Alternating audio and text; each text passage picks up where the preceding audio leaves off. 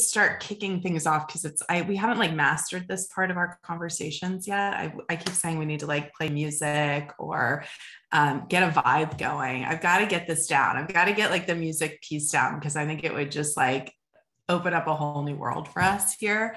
But the minute that I met KO, who I will be interviewing today, I was just blown away and couldn't be more excited for this day to come.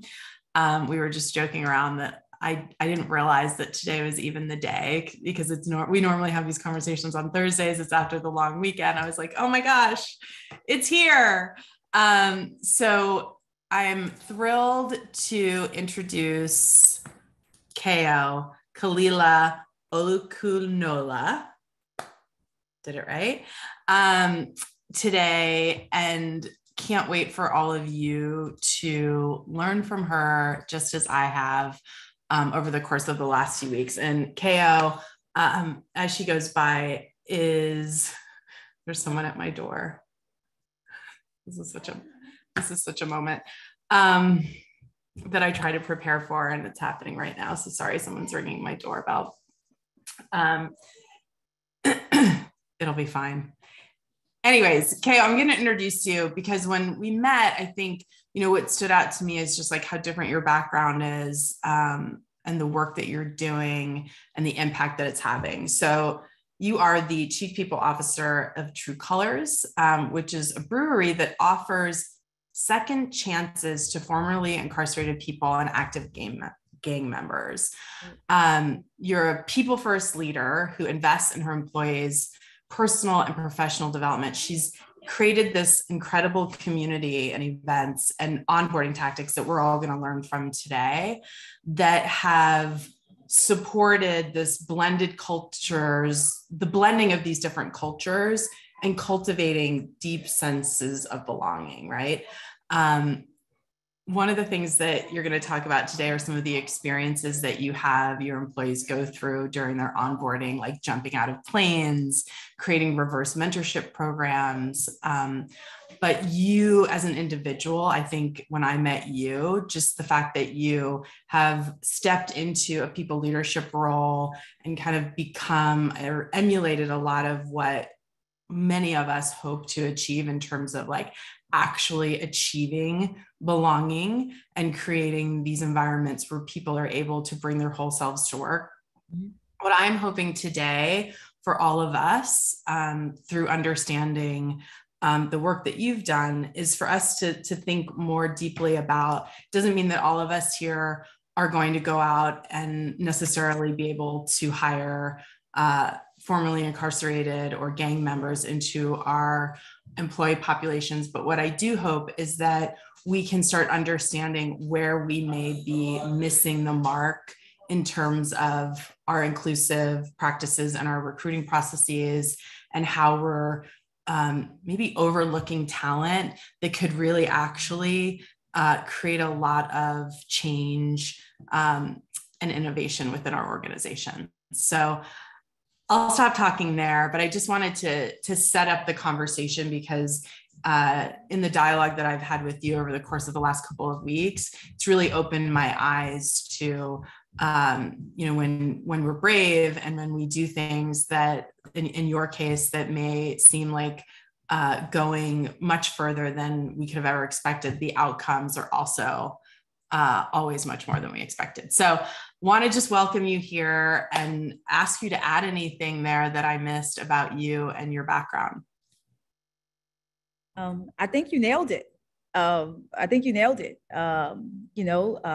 Tru Colors is an exciting mission. I will say that it's not for everyone, but everyone does have a portion of what a company like Tru Colors needs. But we often don't know that it exists. So we have to pull that piece out of us. And we get to that piece by discovering who we are as people first leaders and understanding what it means for us to belong, therefore being able to create processes and systems for our people to belong. So, that's right. Yeah. Would you share with everyone here, like the journey that got you to becoming the Chief People Officer of Tru Colors? Yeah, so very untraditional, right? I did event and set design. So before I began building people, I built things. And I had this moment in my life, I want to call it a midlife crisis, but I haven't hit midlife yet. And I closed this event and set design business after loving the job, but I just had this thing on the inside of me that said that I needed to do something more.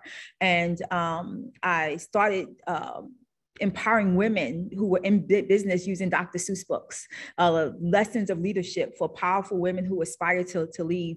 What easier way to inspire both novice and seasoned women and bring them together than with the Dr. Seuss book? Right. And so a book like The Lorax, Who Speaks for the Trees, how do you help women find their voice who don't have a voice? And so on that journey of empowering women first, it led me to New York City. I was speaking on a platform at the Women's Venture Fund. And it was mostly for women who had started businesses and had a first or second round of seed investment. And the founder of Tru Colors was actually there as an investor, given a perspective on when to cultivate a company or when to kill a company, even though you're passionately in love with it. And I introduced myself to him. Someone had tried to connect us, but by email, never saw him in person. But when somebody sends you an email, of course you Google them, right? And so I knew what he looked like, and I introduced myself in person, and he did the I did the and we ended up grabbing dinner after the conference, and he began to tell me this wild and crazy story about starting a brewery that hired active gang members. First of all, I thought he had lost his mind, Sarah, because I mean, who intentionally jumps into an industry that they are not familiar with, they didn't grow up in, and they've been a serial entrepreneur in the tech space all their lives. And he decided it because not too far from an office that he had for a company he owned at the time called Untapped, a 16-year-old was gunned down by another 16 and 17-year-old. And he was appalled. He reached out to the district attorney and reached out to the friends in the police department, and he wanted to learn more about gangs. And so he began to start this journey at that point. And I ran into him in the middle of him starting this journey. And, you know, when he was telling me this story, I remember growing up in Brooklyn, New York, and being surrounded by gangs and understanding the street life, even understanding the language. And for a long time, and I think for a lot of us, like, empathy has always been something that we've been talking about for the past couple of years, or something that's there. But there's also a part of our story that as people officers, we don't share because there are boundary lines. We always say, keep your work at work, keep what's happening at home at home. But in this moment that I was talking to George Taylor, I realized that a part of my home life was required to share with him, so that he realized that you can take someone who had faced challenges and give them education and opportunity, and they would be able to succeed. And so I shared my story. I shared a story about a 13-year-old who grew up in the streets of Brooklyn and who faced some challenges. And in those challenges, she found herself thinking that life was over, but with education, with opportunity, she was able to succeed. I said, you know, this, I gave it to him in third party now. I was like, you know, she started a business, she sold the business, and, you know, now she's just empowering women. And he was like, I need to get this girl to speak to the guys. I was like, well, I'm the girl. And he looked at me and he was like, you know, I didn't look like what I had just shared. And it was at that point where he invited me to come in for one day to speak to the guys and tell them the story. And the story wasn't to stop the violence, put the guns down, change your life. The story was a story of me putting myself in front of them as Exhibit A, as a leader who had went through a transformational change herself internally, and then externally, you wouldn't be able to see what she had went through, and she was here today. And that for them was empowering. They told him that they enjoyed the conversation, and he invited me back for a week. And then after a week, he gave me a 40-day contract. And that was the beginning of what we call Disrupt You, which is our onboarding. We'll talk about a little later. And then from that 40-day contract, he renewed my contract for 2 years. That man made me wait for 2 years before he offered me a job. I don't know if I really wanted one though, right? Because I had been freelancing for so long, and, you know, submitting to authority after being on your own for so long has its own challenges. So I had to grow in that space on my own. But after 2 years, he said, hey, look, I have this really important position in education and in people, and you've been doing it, and I think you're the one. And in my mind, Sarah, I thought HR leaders are boring. They typically wear glasses. I do have glasses, right? And and they're quiet. And here I was loud, extremely extroverted. I can sometimes say I'm dirty HR, and the dirty is not meaning I break the rules. I come close to the edge though, and I love people. And so I got into HR by accident, but I believe because I didn't go through a traditional door, because I didn't go in the way most people went in, I was able to create and shape in a space where I looked at the people first and not the processes and the policies instead. Now do y'all see why I wanted KO to come on and talk? Everything that you just said, first of all, it like touches my heart. It makes me emotional, honestly, like listening to you describe that experience that you had. And when you and I first met, you were talking about, I think you called it like underestimated talent, right? Mm-hmm. And that you considered yourself, you know, like stepping into this role. I don't know if we would call you, if anyone underestimated you after meeting you, but have you yourself been a recipient of that feeling of being underestimated? Absolutely. Underestimated, undervalued. At points you felt undereducated, not just as someone who had a background, right, where she had to check a box, you know, but also someone who was a minority, you know, and a woman in the spaces. And so I always felt like I had to do more, but I always thought that they saw my background and not what I had built since then. And so I had to fight, you know, I had to press, I had to always prove a track record or prove myself. I felt like, but if someone didn't take a chance on me, I wouldn't be here today talking to you guys on Bravely. And so I like to show up and tell people that when you are hiring star performers or looking for a star performer, you may not be able to find one, but if you find someone who has soft skills that you can help cultivate and you can teach them technical skills, you'll find your star performer. They'll be dedicated, they'll be loyal, and they have things like resilience and grit, you know, that you can't learn, that you can't learn just in a classroom. It's learned by experience. And in that experience, you know, it helps shape who you are. And so I've been a recipient of these opportunities. I've been a recipient of changing what I believe, not just about myself, but about other people, because I know what I experience. And so my perspective is different. I go into the situation thinking, you know, me being on the opposite side of the desk because I was there before. And so understanding that, I understand that my language has to change. I understand how I lead has to change. And I understand that when I'm speaking to people, is going to be on multi-levels and multi-languages. I have to speak their talk because they may not understand the technical jargon that we use in the HR space. I can use it, but listen, y'all, I can code switch real well. And I think that that's what makes me unique, is that I understand both perspectives, but I also know how to build a bridge to bring those perspectives together to shape a workforce that is impactful, informed, and empowered. I want to come back later to what you just shared around code switching, because I'm really interested in your perspective on that. But I want to hear from you, or have you share with everyone what you've built at Tru Colors in terms of the onboarding and the uniqueness of it, because you really are like marrying different communities of people and you're doing it on purpose. So can you take us through what it looks like to start at Tru Colors in many different roles?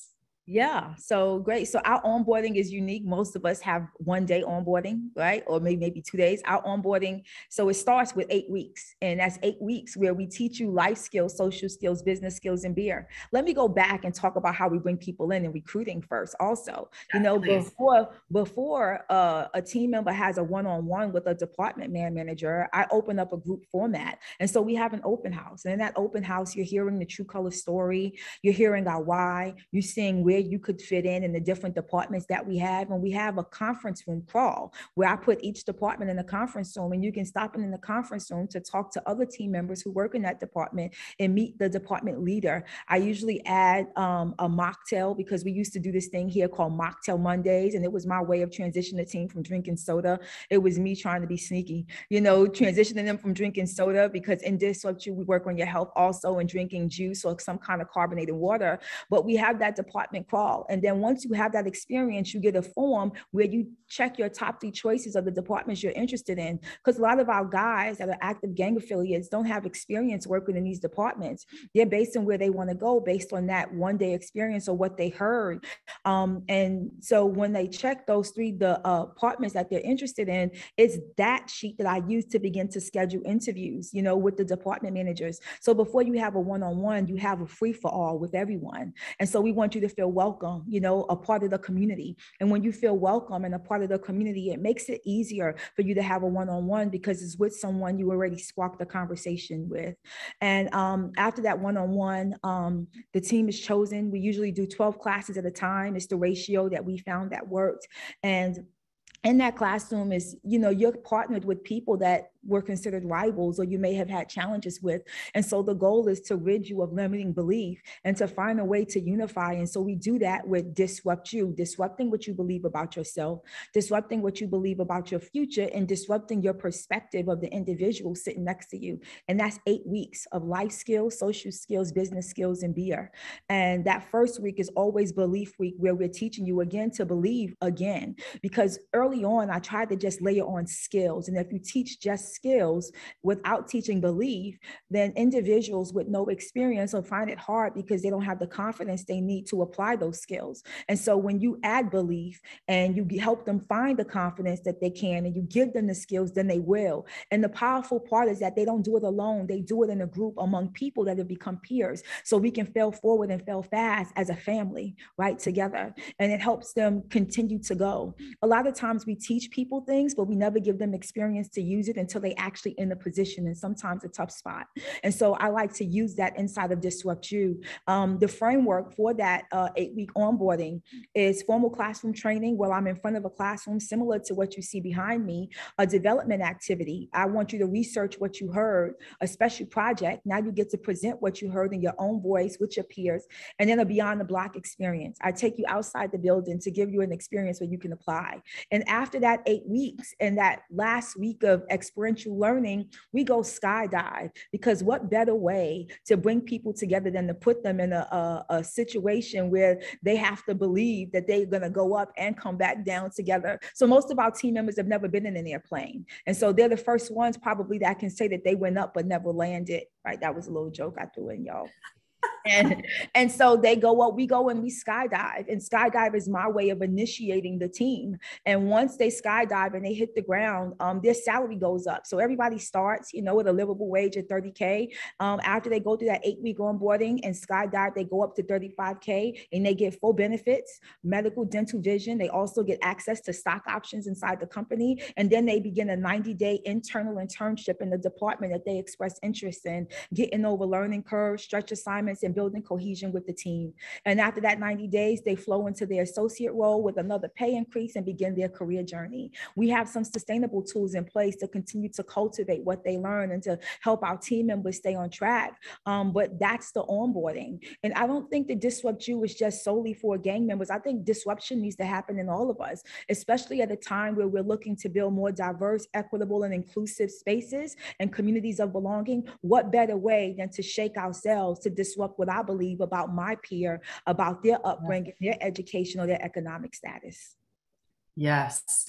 I mean, everything that you just said, like thinking about like bringing people into an environment where from the minute they arrive, you are cultivating that sense of belonging so that when they ultimately get to a place where they are interviewing, they already have that comfort level. They're feeling included. You've normalized the space to give them more of an opportunity to succeed in the next step of the process, which is just, a no-brainer. Yeah. And I look at these soft skills that they're good at. They're really resilient. They understand leadership. They are committed to their team. So there's a level of loyalty there. And so it gives me a hard truth about soft skills, the importance of them in the workplace. We talked before this a couple of weeks ago. A lot of organizations hire people that are really good at what they do, but they don't have the emotional intelligence to get the job done because we pay attention to their briefcase and not their hard case or their head case, their motivating factors and their cognitive ability ability to face challenges in the role that they're in. I can hire somebody that can crunch numbers, but if sales are down, we need to create a strategy real quick and somebody to hold the team together. I need somebody who understands how to authentically adapt, in that kind of environment. And a lot of people that can just crunch numbers aren't the ones. It's usually someone who understands how to face challenges. Yeah, absolutely. How does this also, can you all imagine getting hired? I mean, I'm sure you ahead of time, but in order to get your next pay increase, you're going to have to jump out of a plane. I don't know how well I would do in that situation, but again, I think what really struck me when you and I met was just exactly what you just said, is this thinking outside of the box. And many of us may not be able to do what you were doing, but it's really about challenging ourselves to think differently, even around how we invite people to interview, right? Because that person might be bringing a negative experience into, a past negative experience into an interview, and anything we can do to help facilitate, even if they don't end up getting the job, that's right. A positive outcome for them is worth it every step of the way, right? Yeah, agree completely. I think that experience can change what somebody believes about the world of work, right? Yes. I mean, it's powerful. Talk to us a little bit about, because I'm assuming not everyone that works at Tru Colors is a second chance hire. So how are you integrating these two profiles of employees, and how do you create that culture where they can come together and work side by side?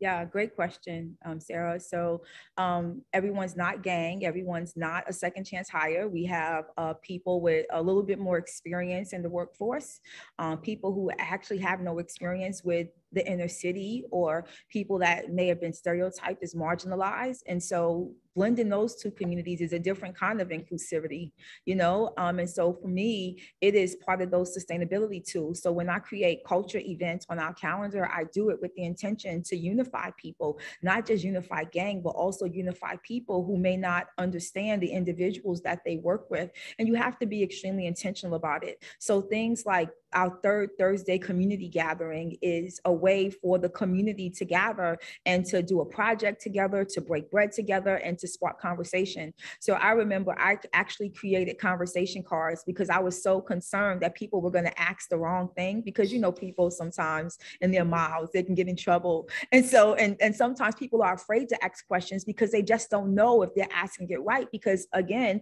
people's history may include some kind of trauma and you don't want to trigger it. And so I created a series of questions that were, on the line, and put them inside a conference room and assigned people to conference rooms, and they sparked conversations. And what you realize is that people have more in common than they do that separates them. What you realize is that some of the team members that never been to the inner city know people that grew up with some of the gang. And so those third Thursday community gatherings is important, as opposed to us having an all hands meeting. I have a happy hour instead. And so before we start talking business, we socialize with conversation and find out what's happening in our week and get to know each other. And most recently, our Disrupt You program, I redesigned it to make it fast track disruption. And so it's a half day where I blend both gang and non-gang together that are new hires, and let them take the course, the shorter version of our onboarding at one time, and hold them responsible to create a Disrupt You formula, but to also spark a conversation there. I have a young man that just started to run our pub who is not gang, and a young man that just started is in our community street team who is gang. And they always tell me when I see them that they feel so connected because they went through that experience together. And so it starts with the events that you shape, those moments that you empower, and how you listen to your people. So it's all the cultural events, it's all the intentionality in shaping things that's happening internally in the workplace.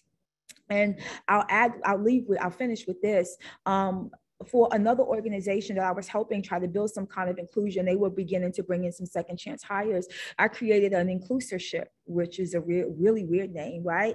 And it was just similar to our third Thursday community gathering, but it was coffee or lunch. And it was bringing people together from different departmental levels, different educational levels, different cultures. And the metrics for it was what we call perspective points. 3 questions. Did you learn something new? Did you find something you had in common? Would you do it again?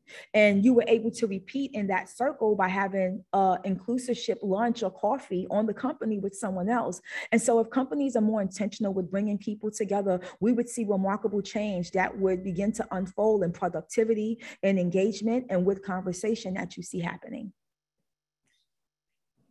Yes. Can you, one of the other things that like stuck out to me when we spoke was the innovation and the performance that you saw within these second chance hires is what I'll keep referring to them as. And I think like the lesson for me in that was just that there are people that are even qualified for jobs that if they don't have like that one thing, or, you know, they might be lacking 1 or 2 things that we're looking for, but they still have like great experience, you know, we may not end up hiring them. And I think there's a huge lesson in this that, you know, sometimes we have to just go with our gut or see through or give people the opportunity to grow into roles or develop skills if they have 3 out of the 5. And sometimes we do a better job of that at Bravely that I'm even describing. But I think we all, those of us, I used to work in HR and talent acquisition for years. And I think we all know someone that maybe transferred to a role and ended up performing unbelievably well and had no experience prior to moving over. And we tend to not allow ourselves to open up to that potential or possibility when we're hiring outside of the organization. So I'd love to just hear anecdotally a few examples of how these hires have performed outsized what your expectations were. Because I do think, again, it's just a powerful message for all of us. Yeah. So I'll give you tons of examples. A couple that I like to always share are guys that came in early on when we really didn't know what we were doing because there's no blueprint for this. Mm-hmm. And I remember a young man coming in after serving 3 years in the feds. He took one of our classes in disruptor and was really interested in marketing, but social media marketing. He thought, this is what I want to do.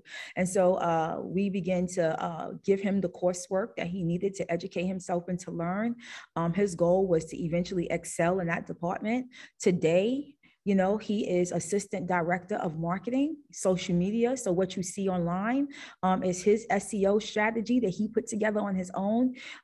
He just got pre-approved for his first mortgage. So he's buying a house. He's in his daughter's life and he's mentoring some of the younger people in the community, you know, and this was someone that didn't have any experience in the field that if you saw the resume, you wouldn't hire him because it didn't match what you were looking for. But you had someone that was a quick learner, someone who knew how to authentically adapt into a stressful startup environment and who had a desire and a passion to learn. And so we gave him opportunity and he's ran with it. Another young man came in working with us. He thought that beer was prepackaged and made in the can. It wasn't brewed, right? Funny. And he began to study beer on his own and realized that he wanted to be part of the brewing process. So he went and not only worked for us, but he went and volunteered at the local brewery and asked them, could he work there for free so that he could learn how to brew beer because we didn't have equipment at the time. Our beer just went to market last year. And so he spent a year there learning, cleaning floors and kegs because a big part of the brewing process is sanitation. So he humbled himself and put himself in a situation where he could learn. He sacrificed his time, but he sacrificed his time for teaching. And today, that young man, I went with him a couple months ago to buy an engagement ring because he's the first one in his family in a long time to pop a question, so he's engaged now and he's one of our lead brewers. So when people drink Tru Light, it's because one of our team members made it. It's because Press made it. And he's not only our lead brewer, but he's a level 3 Cicerone now today. So he's continuing to educate himself and learn. And so when we look at some of the individuals like them, or we can look at Blanc, who is our outside sales manager. He manages the team that's outside, that's responsible for our big box retailers, our beer in stores, those samplings and talking to customers. You know, this is what is considered our second chance hire. He runs this department on his own. And it's because we provided the education, the opportunity, and they ran with it, right? Mm-hmm. They had a yes. And when we began to hire and recruit people, for a long time, we always recruited people just on hard skills. But I remember reading a report where data says 96% of the companies says that their businesses would not be successful without individuals with specific soft skills. And so if we begin to talent optimize a little bit better, and we're not just looking at what someone can do, but we look at who they are and the environments they're able to handle, their level of empathy, their adaptability quotient, right? When you have to face a trying situation and we need you to have emotional intelligence, we don't need anybody who's going to get upset with customers, but somebody who understands how to pace their conversation and listen to what the customer is saying, then we would begin to hire more strategically. And I think that in a time that we're in right now, with the great resignation, that the real statement is, the great revelation is that there still are a group of people out here that we haven't looked at, because we've stereotyped them as second chance hires or as something else, but they have the skills that we need to help cultivate a powerful workforce and to come in and to become star performers, to take us to the next level. I don't know SEO and strategy for social media, but Spree does. And I can go to him and ask those questions because he got an opportunity and he continuously educated himself. And so the power in this whole conversation for me, Sarah, is that when I look at these young men, I look at and I see myself. And if we don't begin to give individual chances, I think we'll miss out on what we need in this new world of work. Amen to that. You really are, like, you're making me emotional just talking this way, because I think, you know, what this comes down to, and again, like, I want you, and I've said this to you 100 times, like, we're not here advocating that everyone go out and hire gang members. Well, but what we're trying to really get to the heart of is that, you know, bias exists in all of us. And I think it rears its ugly head most when we're interviewing people that are different, that, you know, either come from an underrepresented group or, you know, just don't have the background that we are used to seeing. And we just immediately eliminate them from any potential role or opportunity that we have. And I'd be interested in hearing, like, you know, as you've worked even with other companies, because I know you continue to consult with people on this, like, how are you, you know, how do you help drive towards, like, is it, because we've all been through bias training, like, there's got to be other ways for us to really start drilling into uncovering talent that we otherwise might overlook, without just putting everyone through an unconscious bias training. Yeah. Another great question. And so there's probably no companies here that are looking to hire gang members, right? But we all hire people. And that's, you never know. After today, we might all be open to, you know, you might come in. People. And so when working with other companies, I always go in and I have a wow assessment, I like to call it. And a wow assessment is like a world of work assessment. It's a scorecard, right? And so you can look at the scorecard to see the health of your organization, not just looking at things like your financial data or your customer perspective, but your internal customer perspective. What are your people saying? You know, what are your DEI scores? How's your recruitment? You know, what's your pay scale look like according to cultures? And so I'll do a quick wow assessment. If you want to go deeper, it requires an audit. You know, you can't create a solution for a problem unless you begin to audit what's happening inside the workplace. And once you audit, you analyze, assess, you address, and then you activate the stakeholders that's going to be responsible for putting this work in. And it's with everyone. It's with HR, who's responsible for talent and recruiting, but it's also the hiring manager, right? Because sometimes they have the last say. We can bring them in, but it's up to the hiring manager. And so I just don't think that Implicit bias training, DEI training, belonging training is a one-time thing. I think that it's something that has to be ongoing, and that companies need to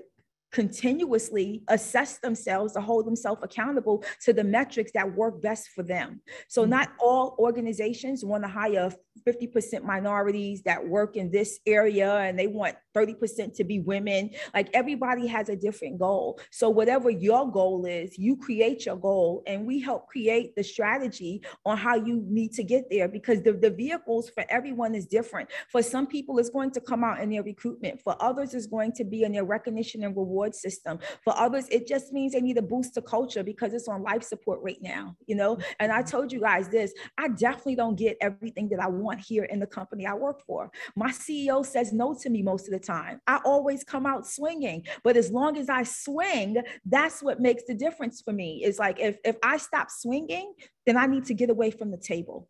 Right? I don't need to, if I don't use my voice at the table, then I need to get up from the table. If I'm not going to fight, then I should resign from my position. Then I can't call myself a people officer, because a people officer is focused on people. And so when working with other companies, let's do an assessment, a WOW assessment, a world of work assessment. Are you barely thriving?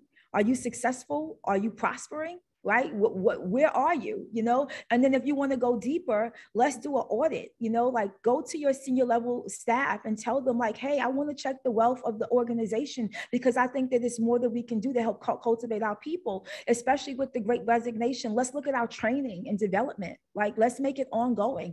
If people can't go up in your organization, you have to find a way so that they can stretch wide. Their capacity can be increased so there's more to do, because people always think that growth is upward, but growth can be wide. Also, if you give me more responsibility at work, then I may continue to stay, because some people just want to do more and they don't feel recognized. They don't feel like they belong. And we won't be able to measure that unless we put our ear to the ground, unless we actively listen, or as I told you guys, unless we activate the kind code, that knowledge inspires new direction. Yeah.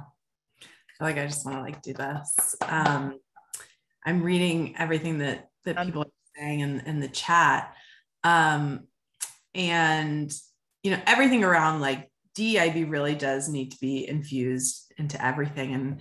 And, you know, when you ignore, Amy said, when you ignore certain groups of people, you can truly miss out on diverse experiences and ideas and innovation, honestly. When you think about marketing alone, you know, half the time the people that are creating the campaigns are, they don't identify with who the buyer is, as an example. And that continues to just be something that has to be elevated. And I think what is often difficult is that these conversations, this work, the swinging, so to speak, it's not easy. It takes a lot of energy, and it takes, you know, one of the things in particular around conversations related to hiring diversity, or making sure that once they're hired, that there's opportunity, that there's a place for them to feel included. You know, these conversations, they're not one and done, and they're never easier, at least in my experience. It's something that I've had to like really wrap my brain around. And because I'm so committed to it, I have to keep telling myself the way that you feel right now, this uncomfortable feeling, you're going to have it again, keep going. Like, do you think there needs to be more of this? Because I'm imagining, like you said, you get told no a lot, even by your own CEO, that this is not easy, what you're doing, that this is not, that there's a ton of challenges associated with it. And for everyone on this call, I know that a lot of us aspire or want to create cultures that sometimes feel like are not achievable because we don't hold all of the power, or can't influence on the level that we want to. So what would you say to those of us who are standing shoulder to shoulder with you, really want to create this change, and start eliminating this bias so we can hire more diverse talent? How do we keep swinging? What is it that? Yeah, great question. So I think that first we have to build the case, right? We have to build the case to present, and the building the case often starts where companies pay the most attention, and it's their bottom line, their profit margin. And so we have to show the return on investment for this kind of training and input in our internal communities in our company. We have to show what happens if we include this training, if we add this event for our culture, if we infuse our environment with these different strategies. And there's always a return on investment for your product or services, but there also is a return on investment for your people. It reduces turnover, it reduces burnout, it increases engagement, which therefore increases productivity. And so I would tell HR people that are listening, anyone that's listening, to begin to build a case, and you build a case with data. There's tons of data out there right now that shows what happens when you infuse environments with the right tactics. You may want to put out a survey in your organization so that you can find out what's happening internally with your team. And you take that information, you create the solutions first, and you present it to your senior team, and you show them the data. It's almost like you are the lawyer and you are representing the team, and you are in the court of company law, and you are telling them why you need these pieces to this puzzle to be implemented. And it's okay if you don't get the whole entire system, but if you can begin to build a foundation of the system, if you can get a listening ear, that means that you can continuously present the case. I always have to show the goal. I always have to show the return on investment. We need to do this, and this is why we need to do this. I want all hands to be happy hour. Why? Why would we do that? Because I need to connect people. And if I connect people, then they stay engaged. And if they stay engaged, then they stay empowered. If they stay empowered, then it'll help increase productivity. And is it perfect right now? Absolutely not. But there's been a shift and a change. My CEO just told me on Friday, he was like, it really feels good in here, KO. And I just was like, yeah, okay, thank you. But it's those little moves on the needle. So I would tell you guys is listening to build the case, and build the case by pulling data. And that data is going to come from a survey in your company, along with the data that's already out there for what happens when you infuse your organization with different strategies and tactics. Now, we'll remember what worked for companies like GE, and I'm just naming companies, or Walmart, or anybody else, is not going to work for you. You have to address the individual needs for your people. And when it comes to that kind of training, that implicit bias training and that DEI training, or creating a community of belonging, you have to remind your CEO that one, that is not just a one and done. It's a process that we may not find solutions for quickly, but that is ongoing. This is not a sprint, it's a marathon. So it will always continue. And as it continues, these are the metrics and check-ins that shows where we are and what we're doing. Again, I can't repeat enough, building the case, showing the journey of your internal customers and what those milestones are that you want to create and the change that you eventually want to see. So we may not have everything we need, but if I can have an event on third Thursday, I can implement the training on every second Monday. I could bring in coffee and donuts every first Monday. Those things begin to move you closer, little pieces of the time. And so we don't have to get everything we want, but we have to be willing to fight for something to get something, so that we can begin to build the puzzle to the pieces that we've been assigned to carry and put together in the workplace.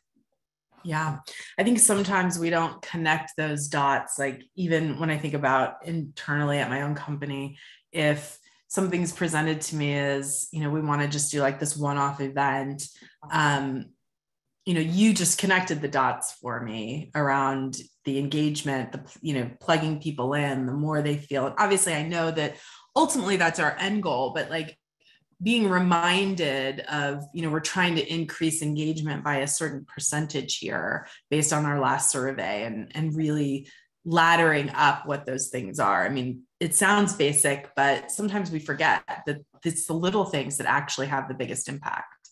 I forget because sometimes you just want things fixed. You want it done, and, I always have to remind myself that this is but one piece. I've become really good at using events and programs to drive outcomes that I know that the company needs to be successful. And the people strategy should always align with the business strategy. And we do that by having those conversations with our CEO and understanding what they need and creating a strategy based on how we get the people there. Of course, also addressing their needs. Got it. Someone's asking a question. If anyone else has questions, feel free to throw them in the Q&A or even in the chat because I'm watching. How do you mitigate the bias built into applicant tracking systems that eliminates candidates that may only have 3 of the 5 requirements? So I hate the ATS that eliminates candidates, when that happens.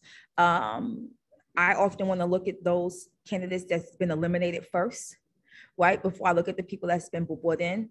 I don't use an applicant tracking system right now at all. And I choose not to do that because of that very reason, because I missed out on employees and team members. I set my own pace and I look for skills that's transferable, and so I'm not just looking at someone that,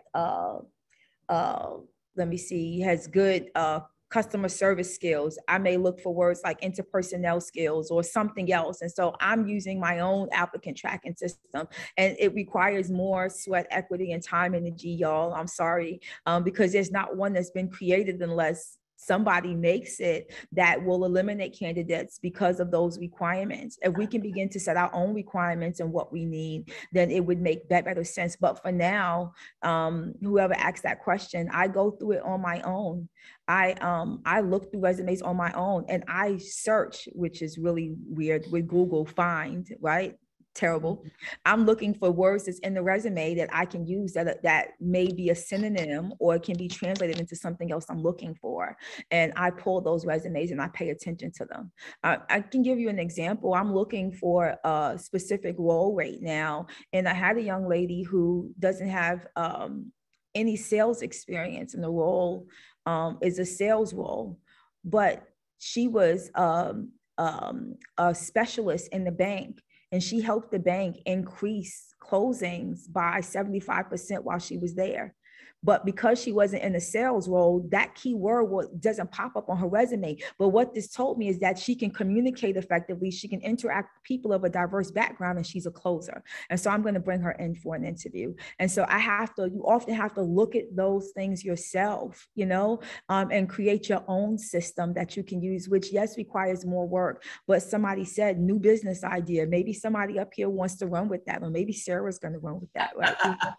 But we need an applicant tracking system where we can create our own requirements and our own rules inside of it, so we won't exclude people, but we can include everyone that may have a specific match to what we're looking for. Yeah. Transferable skills, Tracy, that's right. And, Tara saying she couldn't get a manager past a 2-year break. I would love to take a 2-year break right now and then come back to the workforce and not for it. And so much has changed, thankfully. Like when I started working, you had to stay in a job for 3 to 5 years. And it was just like a totally different world that we lived in. I think we've gained in some ways, but we're still struggling to get to that place where we consider these people that just, you and I were talking about this in our last convo, how I came out of a bias training, right before we met. And I was thinking about how I didn't want to see anybody's names when I looked at the resumes anymore. The first call, I no longer want to see their faces, that I'm just so acutely aware now of, even in my own world, I don't want to have video calls unless I'm in this room. Because I know the background's better, because I'm acutely aware of the fact that people will be sizing up every single moment or everything that they see. Right. And so I do think that, there's whole schools of thought on this, but the elimination, the automatic elimination, I think is a big one that has to be addressed. I agree. I wanted to answer, I think Naveen said something. Naveen said, I know you mentioned that not using an ATS system takes more sweat equity, but how many candidates is this sustainable for the time? Not many. I wanted to say Mm. that, right? And so if you have an ATS system, maybe you can change your keywords and you can synonym them. You can look for transferable skills that you can use that may work for the role that you're actually hiring for. Don't just look for the hard skills as keywords, but look for the soft skills that may be required for the actual role based on where your company is and the atmosphere is. You know, like you just don't need an HR leader. You need an HR leader that's specific to your current needs. And so I would begin to relook at your critical keywords that you use, you know, when you set your requirements in your ATS system, depending on what kind of ATS system you need. But you're right, it's not that sustainable. You know, I'm not screening 1,000 resumes, but I don't recommend anyone looking through keywords for 1,000 resumes. Just go ahead and change your critical keywords and look for synonyms or skills that can transfer. Mm-hmm. I said earlier that I wanted to go back before this call is over, this conversation is over, and talk about, you mentioned code switching. You sort of said it in a positive way here, that you're like good at it. But I think a lot of I think we all code switch to some degree, but I think people who are part of, you know, marginalized groups do it a hell of a lot more than others. I'm someone who's in a relationship with one of those people, and I see it show up a lot. How can we, as, you know, facilitators of these interviews, as people who are building the cultures, like from your perspective, is this necessary for people to come and code switch and speak a certain way, as you said? Or, you know, how can we really normalize that it's okay to be different? Yeah. So these are great questions, Sarah. I think that, so code switching, a lot of people do view it as a negative, right? Because, you know, why should I have to change my conversation to speak to individuals? But I realize that we all, like you said, are multilingual, right? It's based on our background. Like, so you can speak to your friends one way, but you speak another way to your team member. And then you speak another way to your CEO counterparts, right? And so, and that's a form of code switching. That's understanding your language, watch this, not by just the person you're speaking to, but by the level that they're in. And what I mean by that, like some people that you bring in, you have to be able to speak to them with the level of empathy that you may not have to give to your current team members based on who they are, based on what you know about them. And so I'm speaking to people based on where I'm going. If I'm being asked to come to a conference to give a presentation to women who need to be empowered to soar as HR leaders, then I'm going to use a language that's going to be able to impact them, as opposed to a language that's going to be different for my CEO. When I'm having conversations with my team here, mostly the gang, when I'm having conversations with them here, I'm talking regular, but there's some moments when I'm like, what happened? What you say? Word, you know, I'm using that language, right? And it's because that's how we communicate. And that's often the buy-in, right? And that common place that you can come together, that you like, oh, okay, she understands me because she can relate to me because we have some of the same language. And so I think that being able to code switch and have be multilingual in languages is what helps bring people together. And I don't say, don't fake it, right? Like if you don't have it, just don't do it, right? But being able to speak to people because you have an understanding of where they are, where they're going, or who they are. And I think that it's okay to have a conversation at that in that language at that level. And it doesn't mean it doesn't mean the level is lower. It's not lower level language. It's the level that you understand. Does that make sense? Yeah. And so when I'm creating, so for my interview questions, for one of those companies I held, I translated their interview questions because they were hiring in Compton, and they were hiring just people that were transitioning from prison straight into the organization. And so I changed the questions because some of the questions it wasn't relatable to them. They can't tell me about your last 2 jobs. They haven't had the last 2 jobs. They've been serving 2 years in prison. Tell me about a job that you had to face a challenge with, and how did you overcome that challenge, right? And so now you're changing your language to meet that level that the individual is on. It is not about class. It's about being able to communicate effectively with the person you're speaking to based on their situation. Yeah.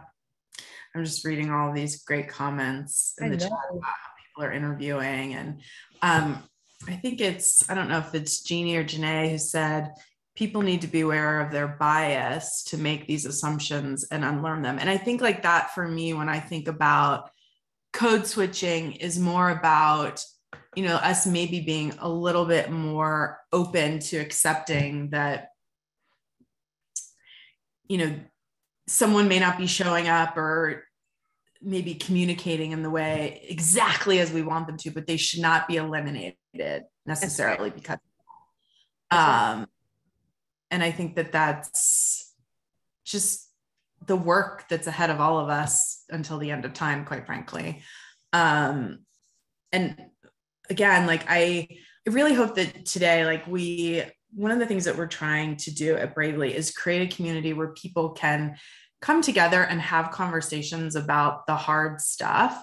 And even if like incrementally, we can all leave conversations like this and challenge ourselves to think differently, or maybe be more open in the interview that we have scheduled at some point this week. And we may not have done that had we not like engaged in this dialogue. That's the hope for conversations like this, and having someone like you share just this incredible background and impact that you're having, KO. Like I am so grateful that you were willing to come and talk with me today and share everything that you have. And I know that I absolutely, even though I was, committed to this already, as I keep telling myself, the opportunity to grow and learn is forever. And I've learned so much from you in the last couple of weeks, and I hope everyone here also did today. I'm going to put your website in the chat in the event that anyone here is doing this work, wants to engage more with you. You can connect with the two of us on LinkedIn, and you can obviously connect directly with KO if you want to either work with her or just lean on her for guidance. But I want to turn it over to you for some parting words, KO, before we end the conversation. Yeah, thank you so much for having me. I enjoyed my time. I've also learned from you in these past couple of weeks. I hope I don't get in trouble for saying this, but when we first started talking, I'm a fangirl of Bravely. And so my mantra for me in building my own formula for fortitude is to be brave. And so I think that what you're doing is helping leaders everywhere to learn how to be brave, to find the courageous part of who they are, and to lead in spaces that haven't yet been created. So I want to say thank you to you, Sarah, for what you've created here in this space and for letting me be a part of this community. I'm extremely honored. And for those of you that are here today, I hope that you realize that being the people first leader starts with you. And it starts with who you are and what you want to do and what you know that the individuals that you have been hired to serve need. And if you begin to build the case by activating the KIND code, remember, knowledge inspires you, new direction, using your data to define and design new programs and systems and policies for your team, you would see impeccable impact in the workplace that you're working for right now. So don't stop with a no. The no is where you swing and you press even harder. Thank you so much for having me. And I hope that you guys reach out. I want to hear from you. Yes, definitely connect. Thank you, KO. Have a great week, everyone. Keep going in this crazy world we're living in and support each other. Bye, everyone.